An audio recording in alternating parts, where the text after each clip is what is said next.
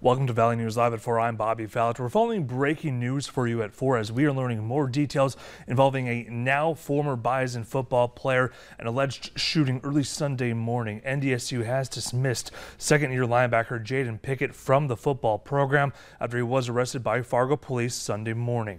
Now, according to court documents, Pickett and others were involved in some type of argument just before 1 Sunday morning.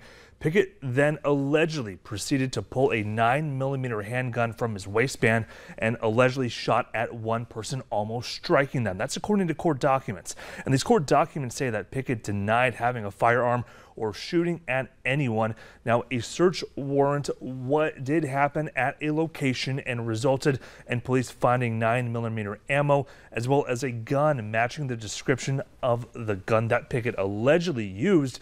Pickett is currently facing charges of terrorizing, reckless endangerment, and possession of a stolen firearm.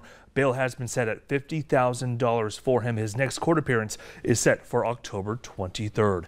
Now, today, NDSU Director of Athletics Matt Larson and head football coach Tim Polasek issued this following joint statement on the arrest, saying, quote, "Being a student athlete at NDSU is a privilege that comes with an expectation of representing the team and the university in a positive manner while being a responsible member of our community. After learning the facts surrounding Jaden's arrest, we have determined that he violated our student athlete code of conduct and will no longer be a member of the Bison football program. We appreciate the work of the Fargo Police Department on this matter."